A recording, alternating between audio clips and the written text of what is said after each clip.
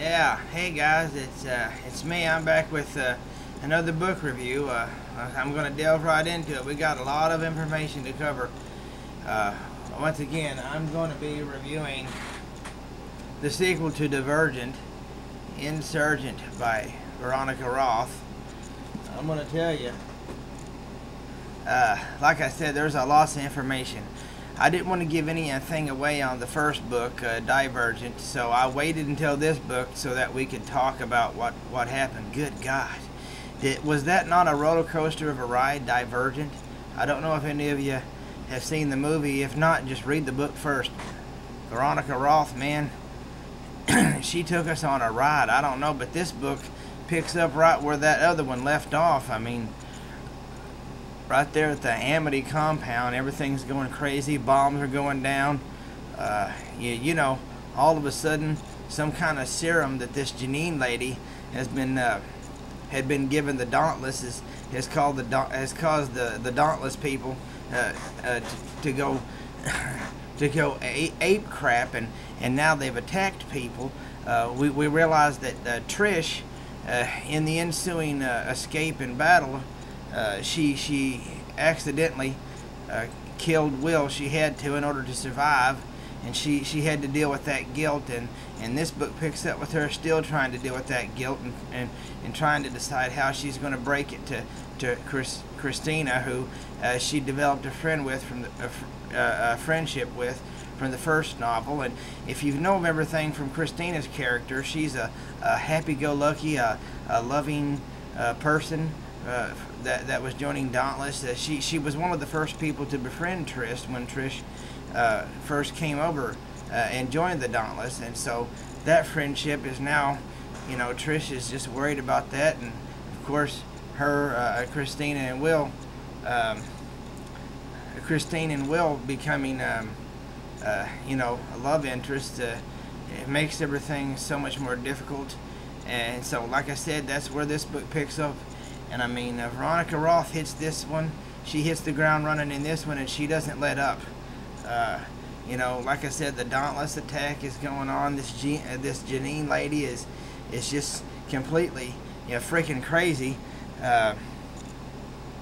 We learn about Four and Trish has developed into some type of relationship from the previous book, and we learn that his name is Tobias, and that his father Marcus was basically you know what, he was you know, not only emotionally abusive to Four as a child, but that he was also physically abusive. And as part of the initiation into getting into the Dauntless, part of these fear simulations that they have to constantly go through, dealing with his father, which is one of his only, that's the reason why Tobias got the name Four, was all these other people have all these other fears. Well, Tobias, he just has Four. That's how he got his name, and one of them obviously is his father. Can't bring himself to face him. And you know, up until this point, we've thought that his mother, which we find out her in this book that her name Evelyn, we think her to be dead or deceased. Well, this book we find out that she is still alive, very much alive, and she's not exactly that far from the tree on this deal. But we all, you know, anyways, we pick up at the Amity compound. That's the faction leader there. Her name is Joanna, and she's been running this thing for a while, and they've been developing with the erudite all these awesome things with plants and deals like that, and different things. But they're a peace deal, structured in peace, because that's the Amity way. So everything's weird. We're at Amity. Things are going crappy. We learn that Trish's parents, especially from the last book, Trish's mom wound up being from Dauntless, of all people. What did I tell you about paying attention to Trish's mom? And she shows up right there at the last, and what the crap. You know, we learn about that's going on, and holy crap, once again, another bombshell that Veronica drops on us. And then we also learn about Trish's father. We think that there were both abnegation, and especially since he was so displeased with her not choosing abnegation. And then all of a sudden, at the last of that book, he shows up, and we learn that he wasn't even abnegation to begin with. That this guy, he wound up being he wound up being from Erudite. The people that apparently seem to be the instigators in this whole situation, or are they? And we still got a third book in this whole situation. So, like I said, we start off from point A in Divergent, and Veronica Roth is just keep expanding this thing, and the characters that just keep going. So, anyways, here we are. We're all the way into this thing. She gets in the train, and Edward's in the train, and they're going into this deal, and they get into the factionless headquarters, and you know, and now, like I said, we figure out Four's in there, and we find out that it's being led by well, we find out first that he's still alive. Secondly, that it's being ran by Four's mother, Evelyn. She's running the factionless, and apparently, for the longest time, they've been planning this uprising, and she's the leader. And so they're not exactly the best of friends, Four and his mother. And this whole dichotomy and relationship further intensifies in the entire run of this book that you'll learn. And at the ending of it, big boom, another big boom at the end of this book. If you didn't think that Veronica Roth had more for you, this is not even. We're not even at the tip of the iceberg. And then, of course, so they get to the Candor headquarters. So I'll skip ahead here, like I said, because I'm a read and find out guy. We get to the Candor headquarters. All of a sudden, and now there's a new serum that Janine is able to control the Dauntless from long distances. Once they've left the Amity, and now they're at the Candor headquarters. Weird things are happening. We have a whole trial for let's see, for Eric, and obviously you know, he wants to select his killer, and you know, he selects Core, and then the Dauntless, the ones that aren't affected by it, decide that we need some new leadership. And of course they go about selecting their new leadership and who's a part of it. And you know, this all goes down in this book, and I mean, it just further gets into this thing. And we find out that the once again the further progression of Trish's character from being the small, timid abnegation girl to all of a sudden, I mean, she's fearless. She's unbounded. Divergent. She's so much of all these things. You know, she can't be controlled. She's the uncontrollable. The more Janine tries to do, nothing that this Janine girl tries to do these things has worked thus far on Trish or any of these Divergent people, and they've tried to eliminate them and kill them. And so at the Candor headquarters, they try and say that, okay, now what's going to happen is that now that we can control you people, we're going to have a member of the Dauntless walk off the edge of a building and kill themselves if a Divergent does not give themselves up for and so naturally, of course, Trish is going to be the one to stop this, because she doesn't want anybody to sacrifice themselves for her. Once again, displaying selflessness but also fearlessness. I'm telling you, this girl's awesome. And you know, and also one of my favorite characters during this whole series that kept me cracking up, Marlene. You know, once again, she really shines in this book.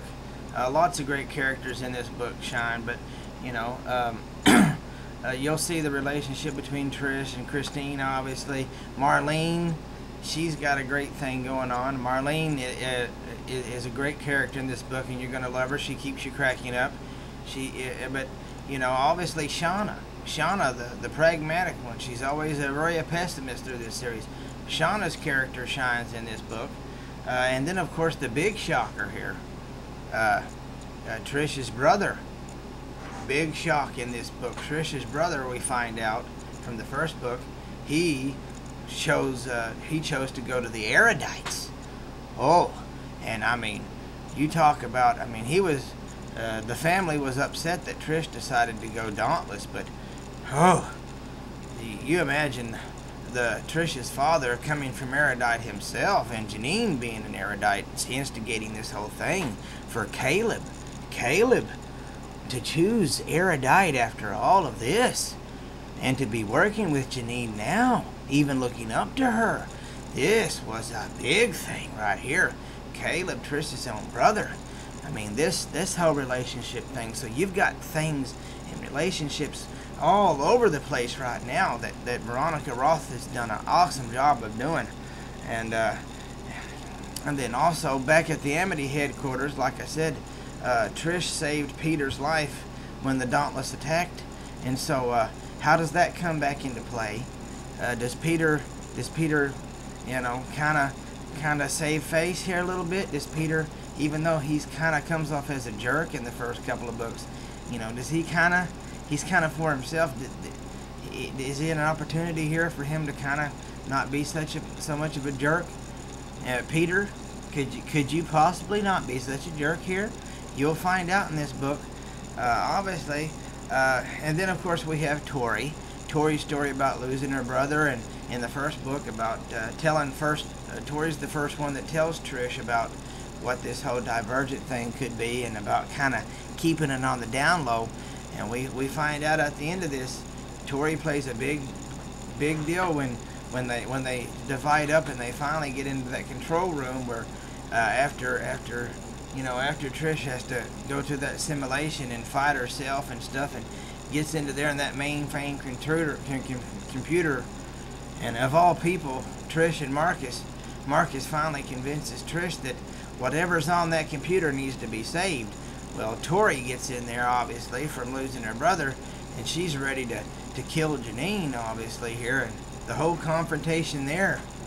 Trish, of all people, you would think we were ready to kill Janine, but what happens there? Well, what's going to go happen? You know, read and find out. And then, of course, the final scene here, and I've been talking about it, Tobias, his mother, that whole relationship, Marcus, all this thing going down, and boom, that final scene, that final revelation with the factionless. Do they taking over the city?